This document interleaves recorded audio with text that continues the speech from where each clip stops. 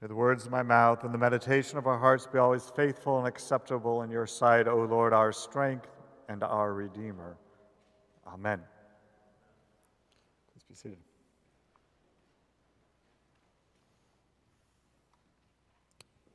So, most of us probably remember The Wizard of Oz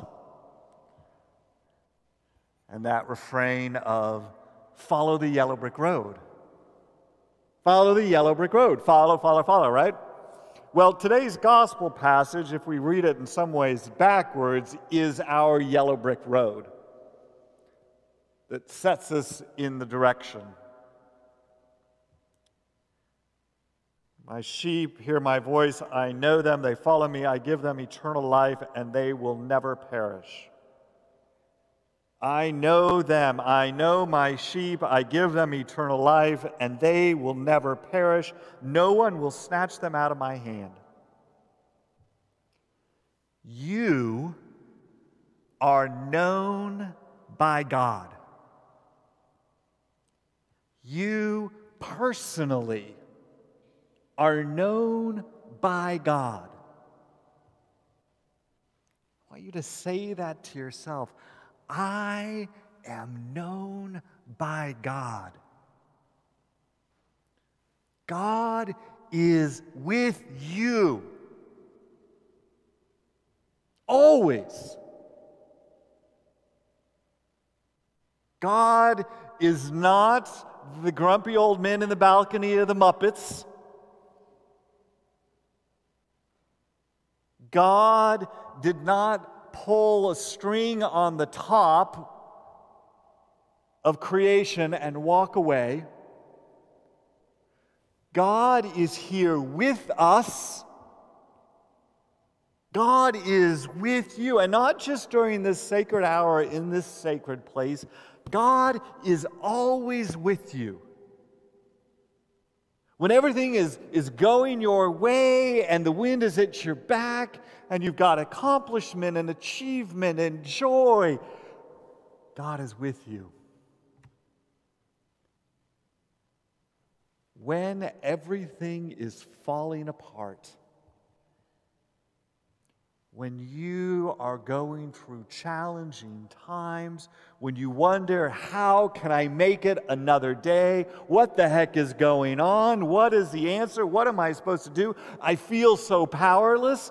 God is with you.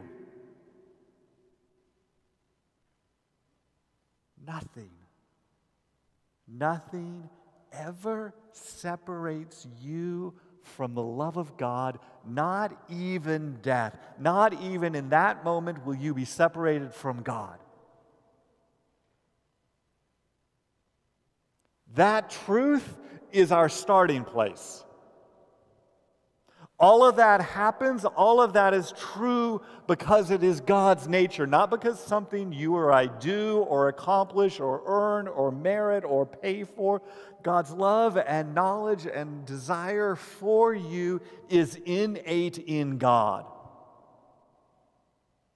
That is the place that we wake up from the first moment we take breath and every single day. But that's not the end of the story. It's not all of that and then we get to do whatever we want. My sheep hear my voice and follow me. We hear and know this truth about God's love, and in it we also know that God's love is not an end to ourselves, but it is it gives reason to our life. It motivates us in what we do. It defines what a good life is. We hear the voice. Actually, we played this out just a few moments ago. Right before the start of the service, Wendy was saying something to me, and she goes, "Canon Allen?" Yes. I was off in thought, thinking about how I was changing my sermon from 8 o'clock to now. And she was talking to me, and yes, my ears could sort of take in the noise, but I didn't hear her until I stopped and focused and listened, and then I heard her. God is always telling us about our love and what God desires to do, and it's all about us. And do we hear? And that hearing sometimes is hearing God's voice like a voice in our head. We hear God's voice in the Word of God. As Episcopalians, we say Scripture is the Word of God, not simply because God was involved in its writing and compiling in the beginning of time, but because God continues to speak to us through it to this day. So we can hear God's word to us individually in this moment in Scripture. And we hear the voice of God in one another and through one another. Again, I was telling Sarah between the services about when I was involved in healing prayer ministry, that people would sort of come up to the altar rail during the intercessory prayers, and we'd pray for them. And I found sort of repeatedly that I would be praying with someone, and I'd be thinking about what I felt I needed to say, and I'd sort of say that sentence, and then I'd keep on sort of talking while I was trying to think about what was the next thing God wanted me to say to them.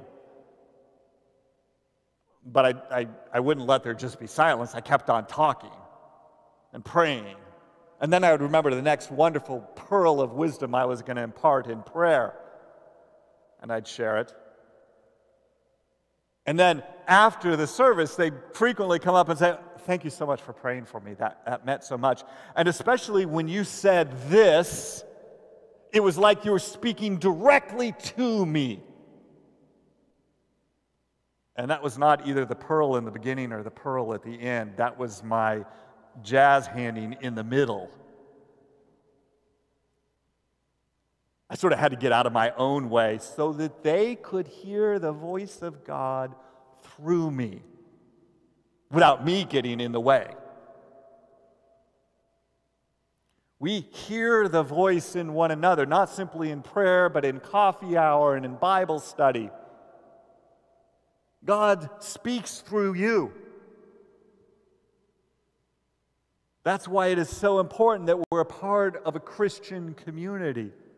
Because if we try and be a Christian in isolation, then we lose all ability to tell what's God's voice and our voice being projected onto God.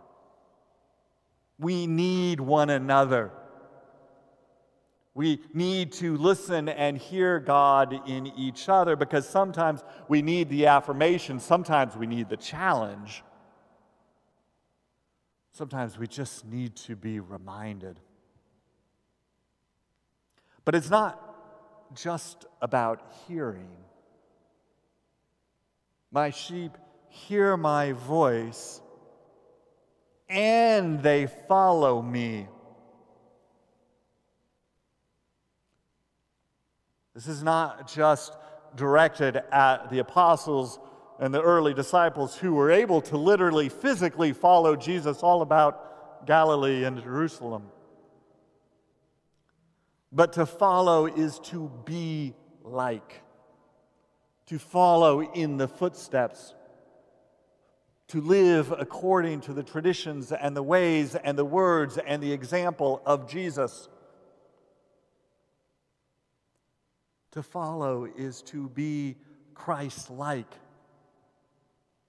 And we aren't doing this to somehow earn the golden ticket to get into heaven. Because remember, the starting place of all of this was God already loves us. God already knows us and has us in God's hands. And nothing will be snatched out of God's grasp. But we hear and we follow because it's who we are. It is our true nature, our true desire.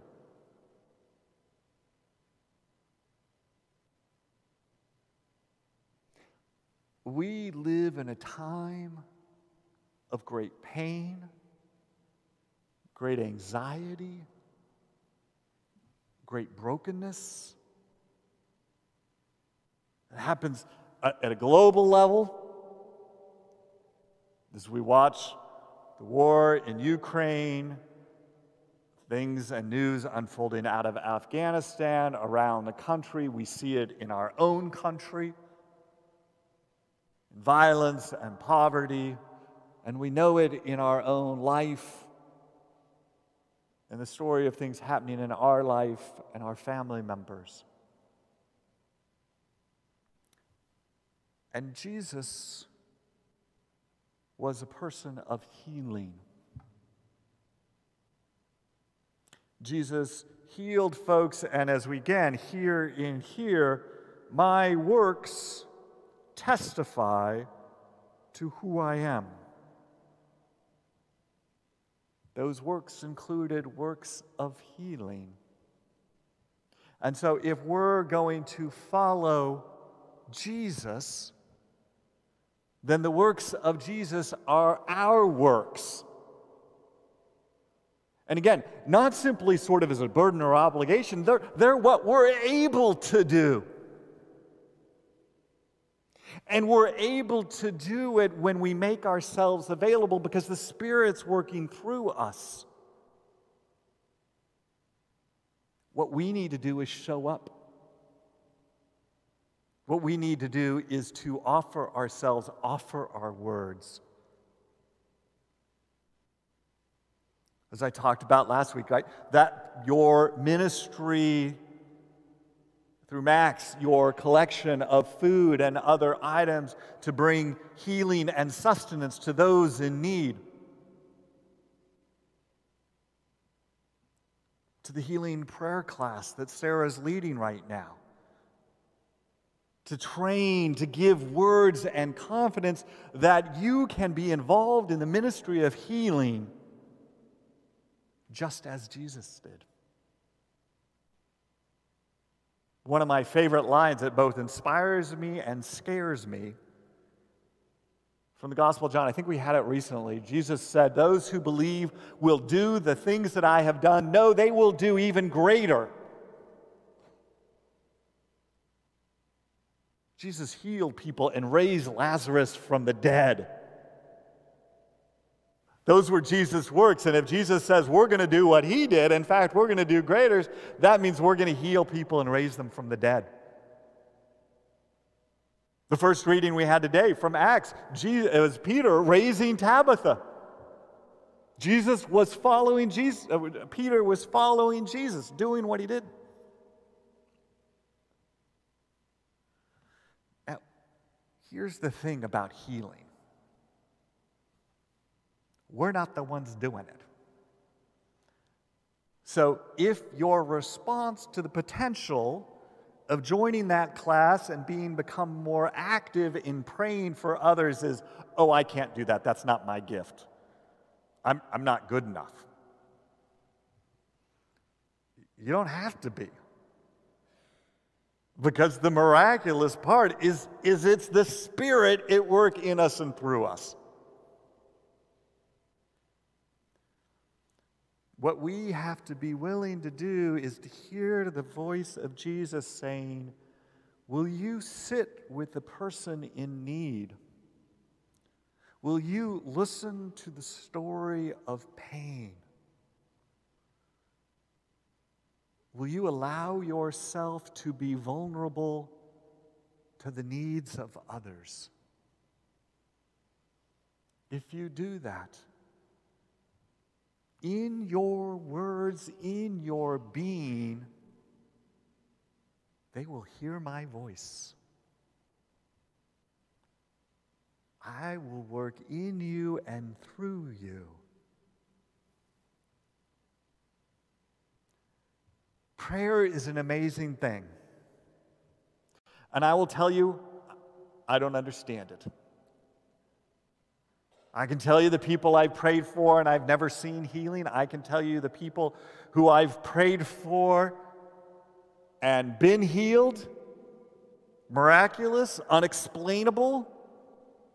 And I can tell you the folks that I prayed for, and what I prayed for wasn't what happened, but I saw healing nonetheless. What I know, though, is that when we pray, God is present. And sometimes, to be with someone in need and just be able to say, God is present, is a healing thing.